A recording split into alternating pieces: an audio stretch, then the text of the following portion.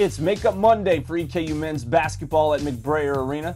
The Colonels, 5-1 over their last 6 games, welcome in the Governors of Austin Peay. And APSU would come out swinging. They would lead by 5 with under 9 minutes to play in the first half. Colonels regroup, looking for the answers, and I'm pretty sure this wasn't how it was drawn up. But McGlone's pass is going to be tipped by Freeman, right back to McGlone. Freeman runs into traffic, McGlone takes advantage. Colonels down 2. McGlone feeds Jamil Powell, and he drains the 3-ball to tie the game.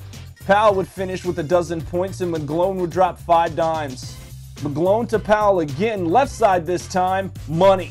EKU up 3. Austin Peay looks to retake the lead, but Timmy Nip throws a block party, knocked out of bounds, Colonel's ball. Powell, pump fake, invites Jalen Bab Harris into the 3-party, and JBH attends.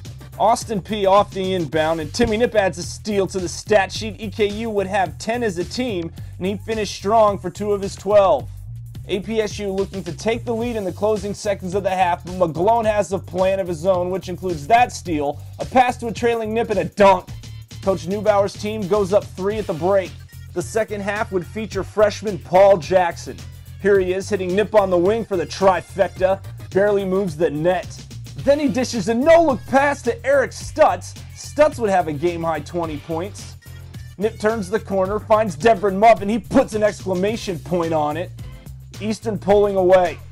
Governors looking to chip away, but Powell comes up with the rebound. Colonels would have 28 on the night. Eastern in transition, move it up to Nip. Nip a no-look pass of his own to a trailing McGlone, puts up a rainbow, finds the pot of gold. EKU up 12. Jackson again, fake down low, fake up top, free up Timmy Nip, buckets.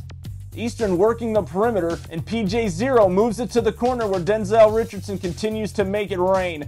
Richardson would tally 12 points, and Paul Jackson would have a career-high 7 assists. APSU would make it interesting by going on an 8-0 run to trim the lead to 5. Eastern would continue to go all #3KU and cruise to a 76-64 victory. Here's Denzel Richardson after the game. Definitely a good win for us. We got 2 more games. I mean, we definitely need to pick it up in the next 2 games, though.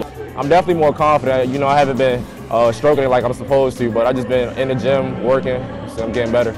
The Colonels have 2 games left, both at home, as they prepare for the conference tournament. EKU is back in action on Thursday when they face Jacksonville State. I'm David Miller for EKU Sports.